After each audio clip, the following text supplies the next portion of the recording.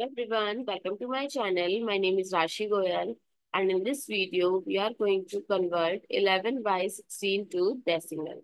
So let's start with today's video solution.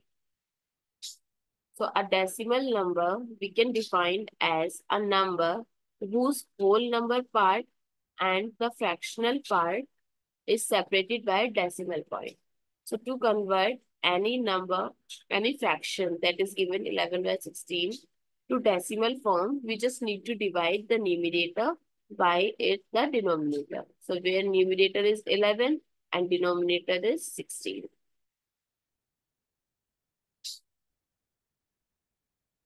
So in table of 16, 11 cannot. So we will take decimal here.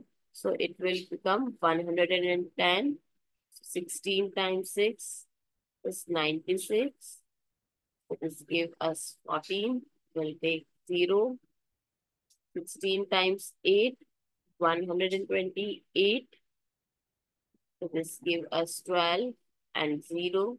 16 times 7 is 112. This give us 8. We'll take 0.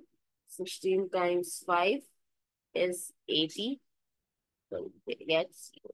So 11 by 16 in decimal form is 0.6875. I hope it's clear and you find it useful. So please give us a thumbs up and do subscribe to my channel. Stay tuned for more upcoming videos.